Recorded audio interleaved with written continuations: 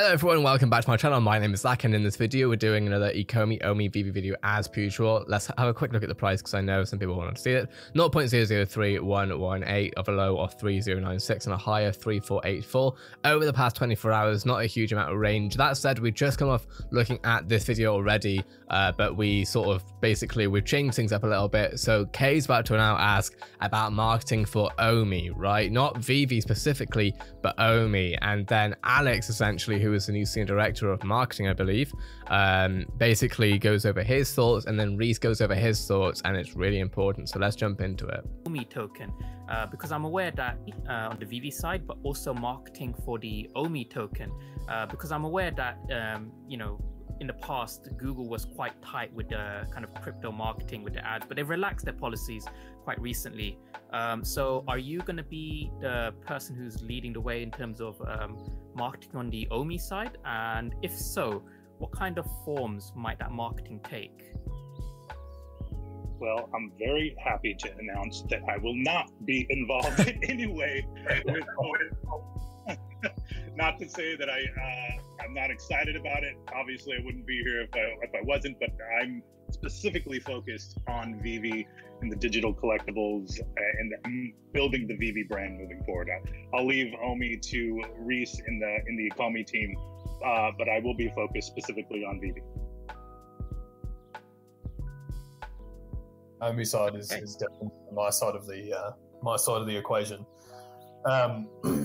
You know, as we list on new exchanges, they obviously come with all their campaigns, things like that. I don't, when it comes to Google relaxing their advertising rules, I don't think you're just going to see the Omi token plastered on a Google ad.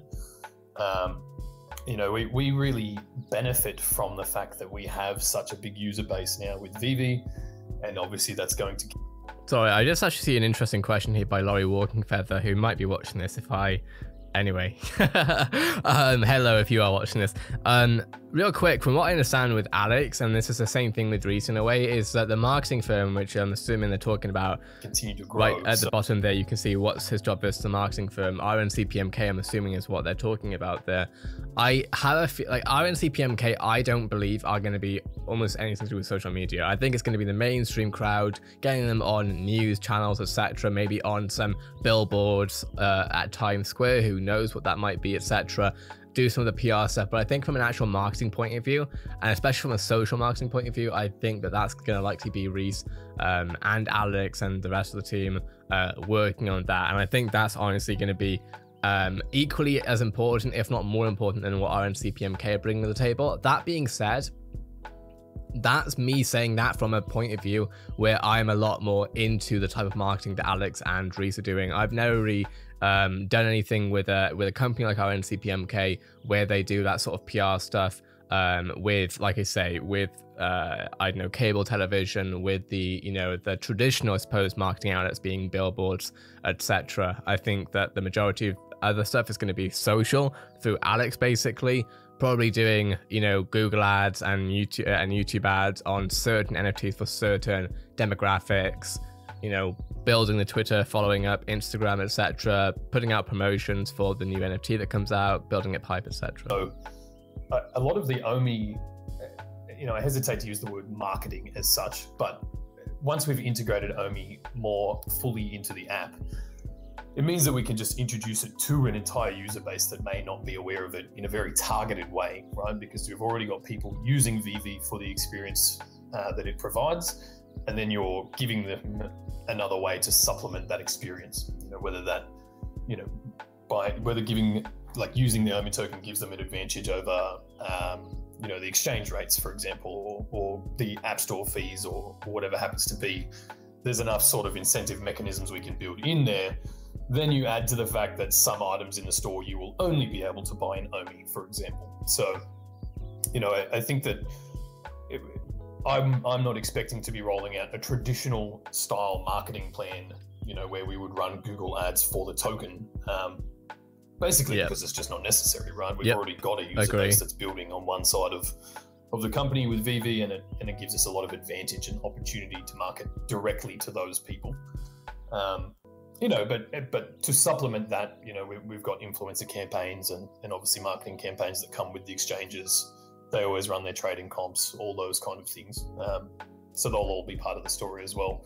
But yeah, I'm not, at least at this point, it's not in the horizon to just advertise the token on Google or things like that. I really agree with this, right? It's like, it's actually, and this is something that I say is from a gaming point of view, because I run in gaming stuff, as you might be aware at this point if you've been following the channel for a while.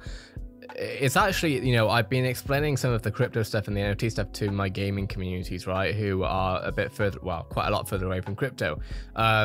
And it's interesting because explaining this to them is like saying, look, you don't buy your Fortnite skins or your Valorant skins or whatever skins from whatever, you know, items in whatever game. You buy them with the in-game currency, whether that be V-Bucks for Fortnite, Valorant points for Valorant, COD points for Call of Duty. You get the deal. You never buy a Fortnite skin with dollars or with pounds or with your local currency in general. And you don't generally buy anything, you know, in-game, at least on any multiplayer game, in-game currency wise. It's normally you buy a currency, sorry, low currency wise, normally you buy an in-game currency, etc. Now the reason why people are buying that currency is because of the use case of that currency in game. Of course, that means that you can play with better skins, this, that, and the other.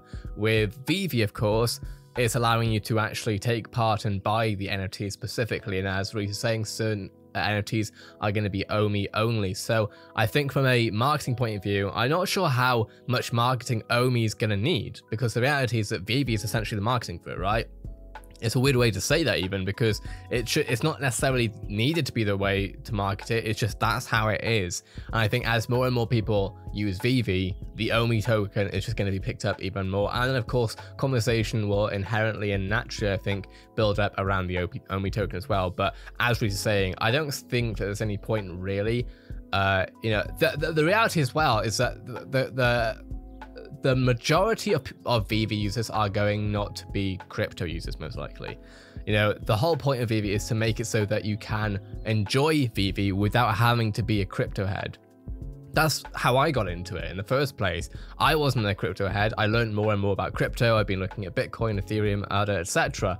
But as far as actually like looking at every exchange, looking at every coin, I don't do that. I look at the use cases because that's what I do. That's what I'm interested in. And VeVe has probably one of the most interesting and most understandable as well use cases for someone like myself who has grown up in gaming, entertainment, etc. I can see exactly where VeVe is going, and from what I'm getting, it's almost like, it's basically like V-Bucks.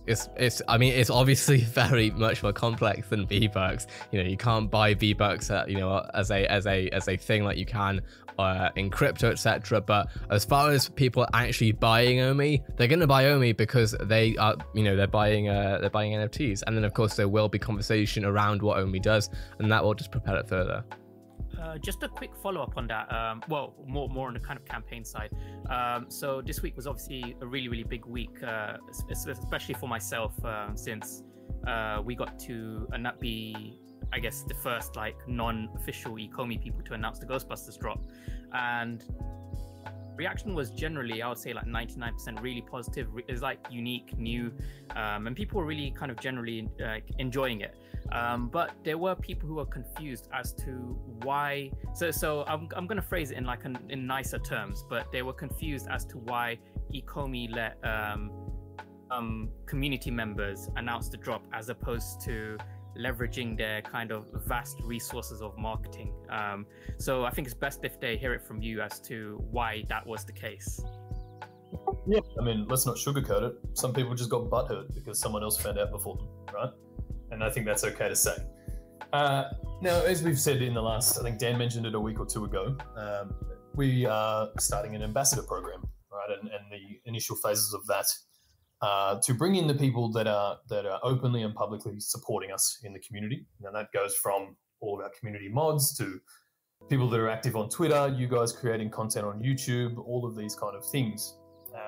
And it's always been a very integral part of our journey. I ain't saying nothing. I ain't saying nothing. And really the story that we're all creating to be involved in the community, right? I mean, we do these AMAs, everybody's interviewing each other on everybody's channels, everyone's creating incredible content, and because of the core that has been built there, you know, it really means that we haven't had to dive too far into spending money on marketing. So enabling that for the people that are disseminating information is just a way for us to give back and to say thank you.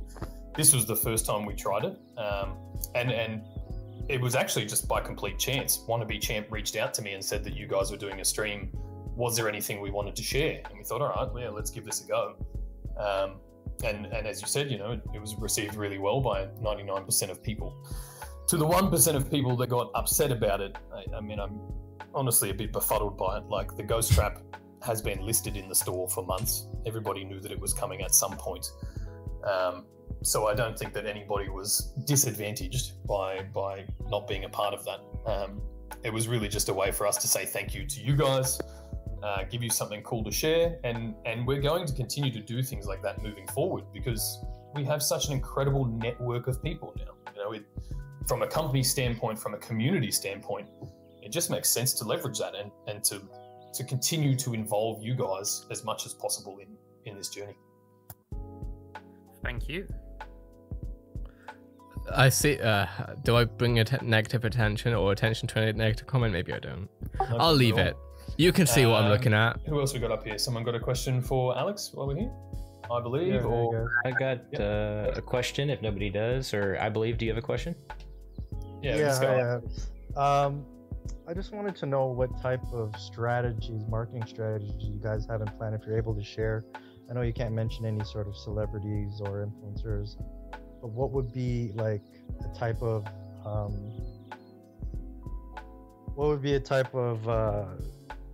strategy for, you know, like the Men Ambassador program, for example?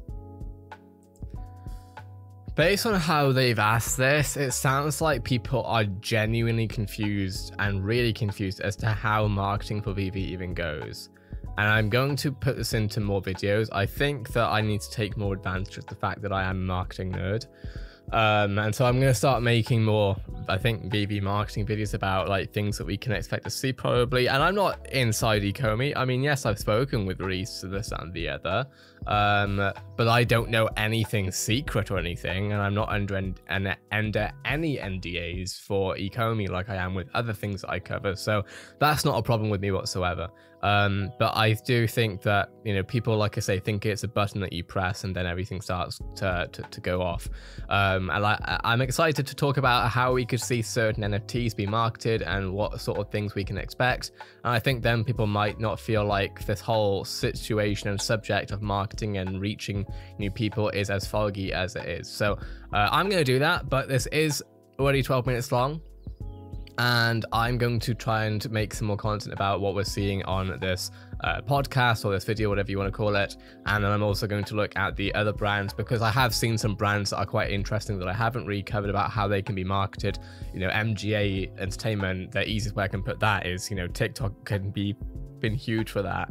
You know, you have YouTube, and even YouTube, MGA are doing well with their LOL brand. But I think the TikTok stuff's going to be amazing, and I'm interested to see how I can maybe hopefully inform some people who are interested in that. So if you're interested in that and you're not already, subscribe to the channel, all that good stuff. But if this video was interesting or helpful to you in any way, shape, or form, my like is always much appreciated. Make sure to subscribe to Kyle Wilson's channel, as he has very kindly recorded the entire thing for 2 hours. Normally these things happen at a stupid time for UK people. Somehow Kay's always here, but regardless, I know he's I know Ecomi is one of his, well, I'd imagine it's one of his main things because he's here so much. But with that being said, let me know what your thoughts are in the comments below. Thanks for watching. Have a great day. I'll see you in the next video.